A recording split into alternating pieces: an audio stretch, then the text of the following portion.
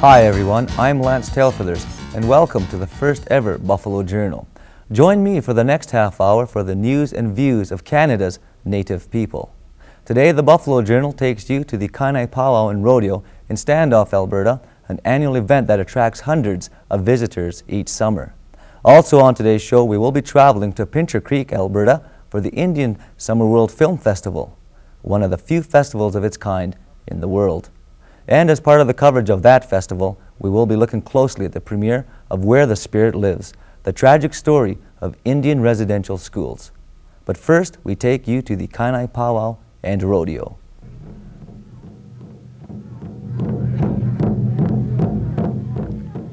Every summer, many of Canada's Native people gather for at least 4 days to celebrate their rich and colorful culture. The powwow, which is a modern encampment, brings together many different tribes in a friendly reunion of friends, relatives, and visitors. These celebrations are usually held during the months of June, July, and August on various Indian reserves and Native communities across North America. This past summer, the Buffalo Journal visited the Blood Indians at Standoff, Alberta, and experienced some of the rich and colorful heritage of the contemporary Native people at their 4-day powwow and rodeo. The air was electric with the energy of the drums and bells.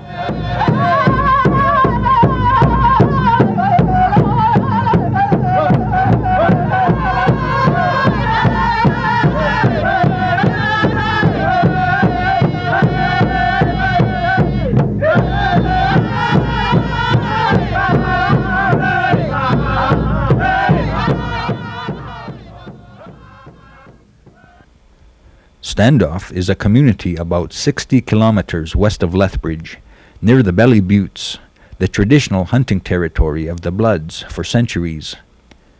Each summer, more than 10,000 people from near and far attend the Bloods powwow.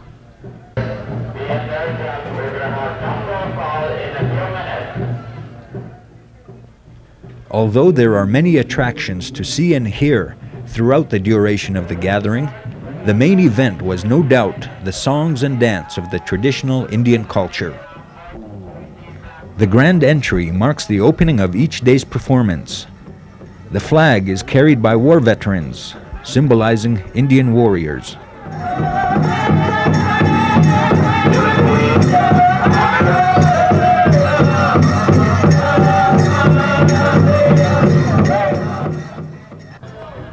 The owl dance is one of the more ancient Blackfoot social dances, similar to a waltz. It's ladies' choice.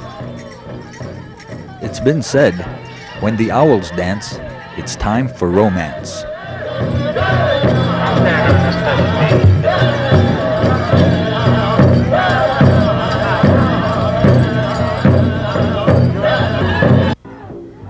The round dance is another common social dance. The circular movement symbolizes the circular movements of life.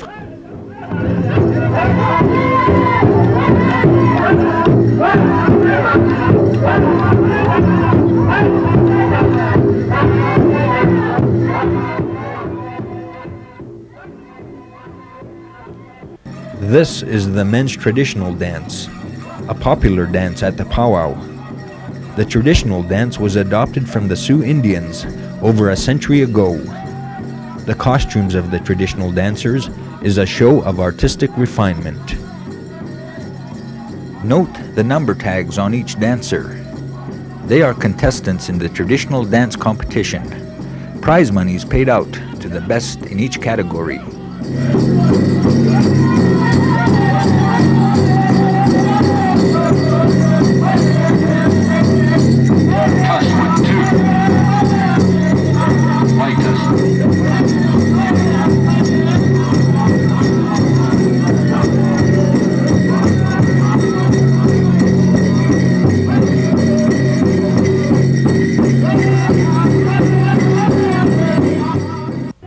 The drums are the heartbeat of the powwow, symbolic of the beat in every person's heart.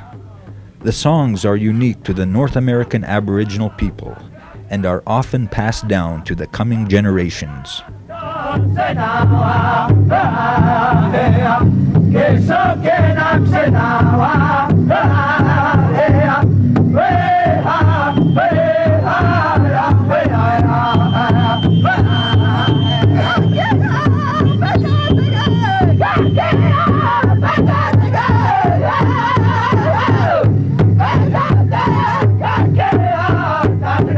Many Indians travel throughout the country going from one reservation to another.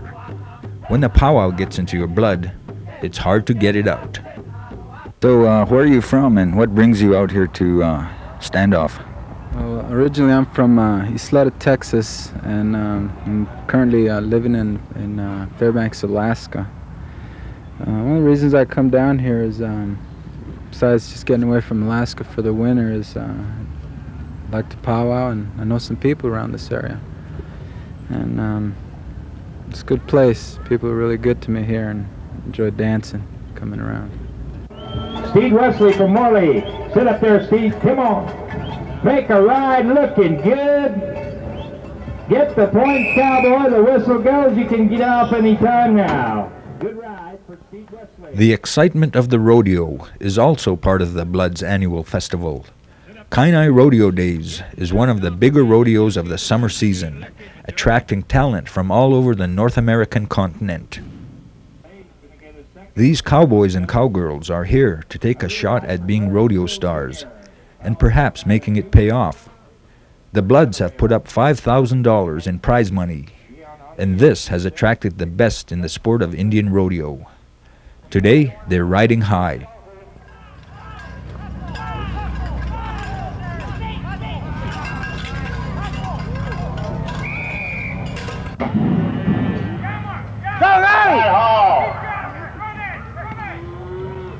I'm Tommy Fresh, looking good out there. Makes the 8-second whistle.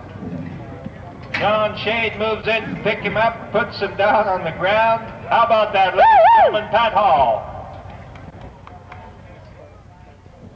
One of the top competitors in the Indian Rodeo Cowboys Association is Pat Hall from Browning, Montana. He's representing the Blackfeet Nation here at this rodeo.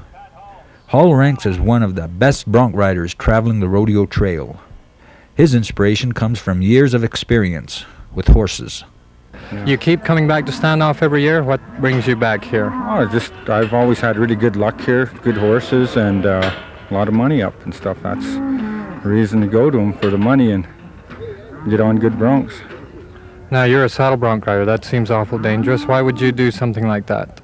Well, I just kind of growed up on a ranch breaking horses and colts, and all my cousins and brothers and stuff like that all did it, and it just kind of come natural. I just learned from them.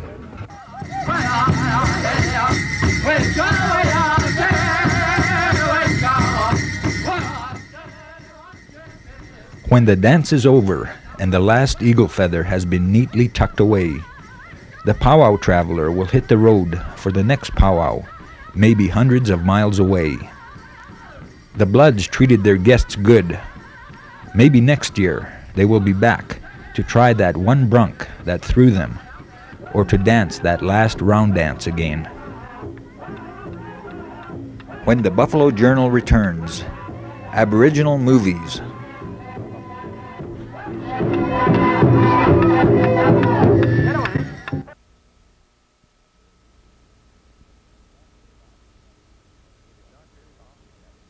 It is not very often that movies about Native people make big news. But it was big news at this year's Indian Summer World Festival of Aboriginal Motion Pictures. The festival, hosted by the Pincher Creek Film Society, brought moviegoers from near and far to watch the latest in Aboriginal films. Probably the only festival of its kind anywhere in the world, this year's gala event was one of the most successful ever, hosted by the Society.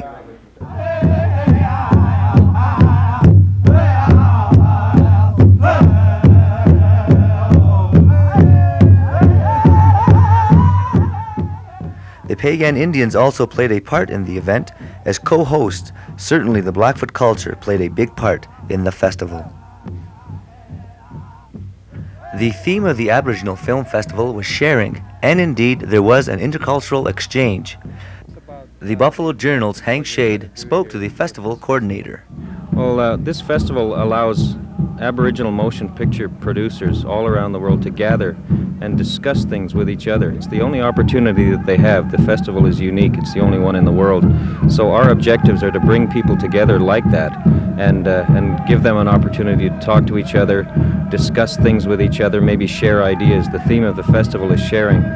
And our long-term objectives are to take this festival and make it into hopefully a society that can do this on a year-round basis and have something like a screening, the film festival, to be the highlight of the year. But it would be the only opportunity that Native producers have to have an organization that would be strong for them, that they could feel some solidity for. What type of delegates have you attracted? Where are they from, and what caliber of producers do you have here? We have people from several countries this year. We have representation from the Soviet Union and Siberia, the Chukchi people. We have people from Scandinavia who represent the Sami nation. Other people from Denmark, New Zealand, Australia, all throughout North America. And this is our third year, and it's now by word of mouth getting around to people throughout the world that this festival exists, and there's more interest. This year has probably really shown the most interest. The people that are here this year hadn't heard about us before, and they're going back home to tell their groups and organizations about us. So I expect that next year's even going to be a stronger contingent from around the world. And I would like every one of you to share with me why you are praying. You are supporting me and you are supporting my native people. Among the festival organizers were elders and spiritual leaders from the Blackfoot, Sarcee, and Salish nations. The native cultural activities were coordinated by pagan spiritual leader Reggie Croshoe. And traditionally we looked at how we started putting camps together, and one of the ways you'd put a camp together for events historically would probably be getting a society to come in and help. And in our case with the pagans, the Brave Dog Society were a society that were brought in for any time there's going to be a camp gathering. And for the film festival we invited the Brave Dog Society to be a large part of the film festival. So they're helping to look after security in camp, the wood for the camp, basic setup for the camp. The opening ceremonies, they're a large part of that, and we hope that they're a large part of the powwow too on Saturday night.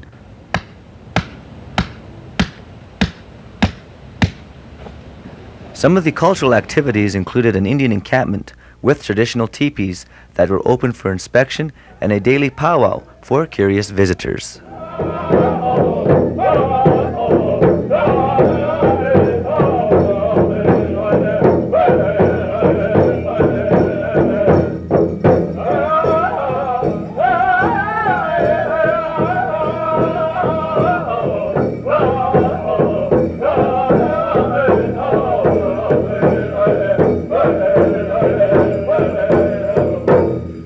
The Aboriginal Film Festival also provided some practical information for serious movie makers. A number of workshops were conducted on screenwriting and acting. Some of the more prominent workshop presenters were BC actor Leonard George, the son of the late screen star Chief Dan George.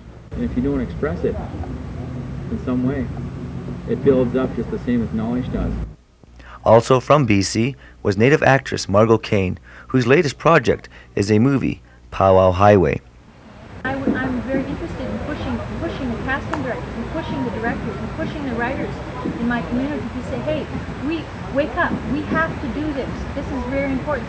Our society is not made up of white actors. It's made up of brown and red and yellow, and they're people, just people working in.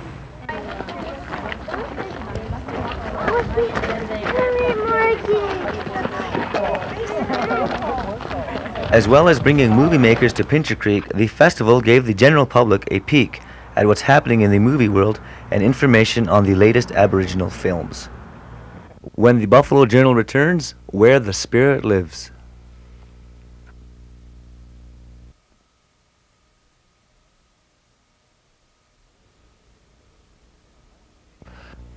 Among the many films that were screened at the Aboriginal Film Festival, One received critical acclaim from the moviegoers. Where the Spirit Lives, a film about Indian residential schools in 1937, is a sensitive story about a young Blackfoot girl, Kainai, who was forcefully taken from her camp and put into an Indian residential school.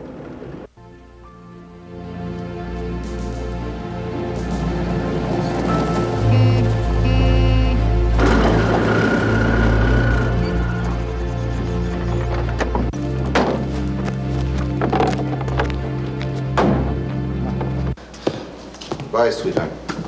Tomato po! No talking gobbledygook.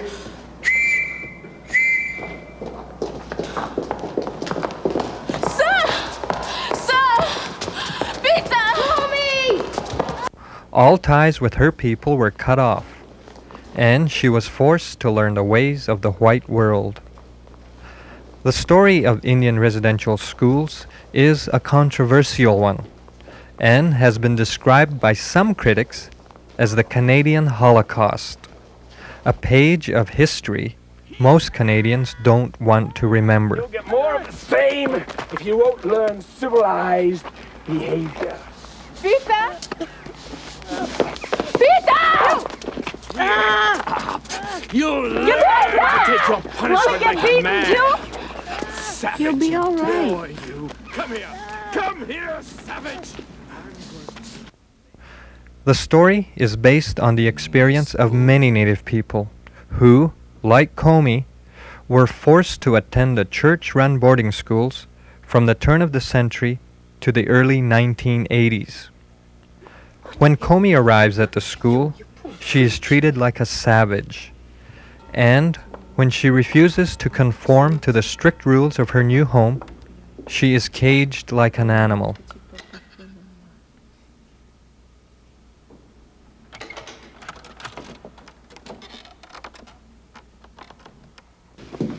Good morning, class. I'm your new teacher, Miss Gwillenberry. I hope we shall all be good friends. The 2-hour drama chronicles the struggle made by Indian students to survive the transition from the old way of life to the new, where modern beliefs meant losing the old culture. Although the story is a fiction tale, it has chilling realism. The lead role was played by Mohawk actress Michelle St. John.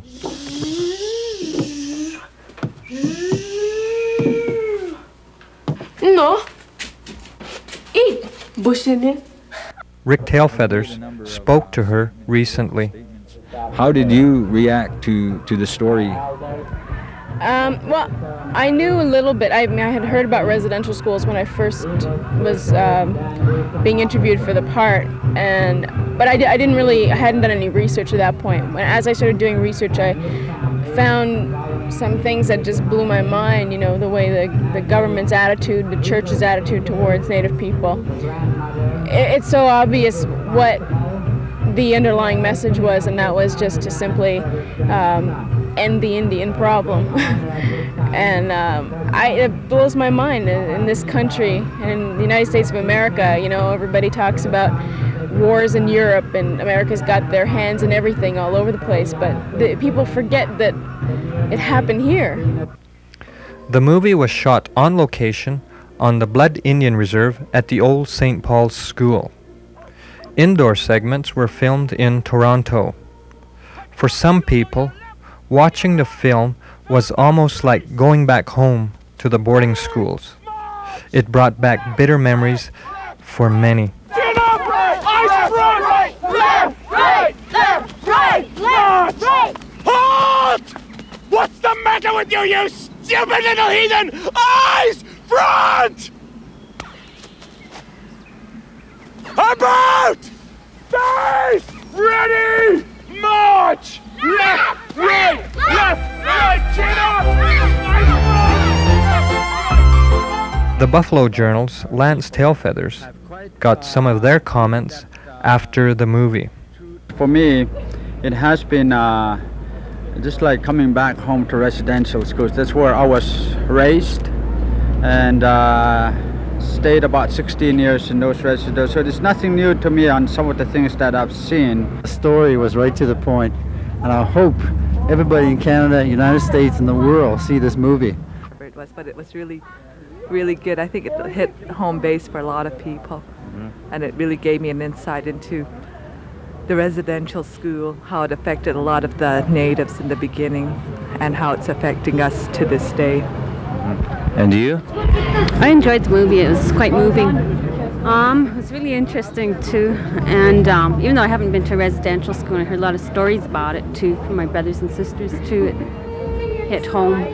I'm just glad that it's coming out, so that sometimes some of our problems stem from there, and our children will be able to know what we had went through. The one message it brings to society is that hopefully they'll realize that that was the way things were in them days. And I find it as I said, a very good eye-opener. I think that it will teach the Canadian public about a segment of Canadian history that the majority of people don't know about.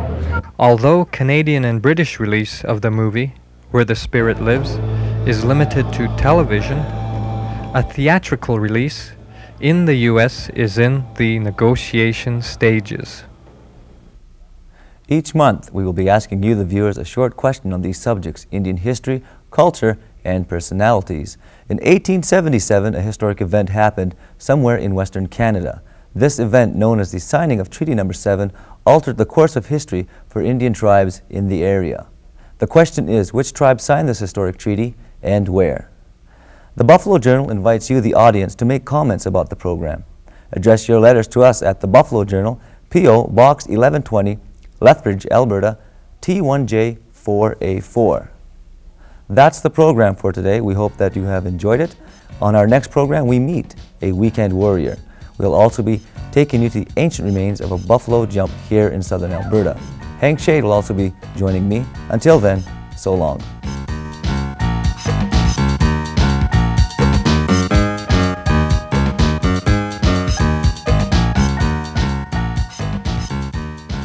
The Buffalo Journal is a program produced by the Native people of Western Canada.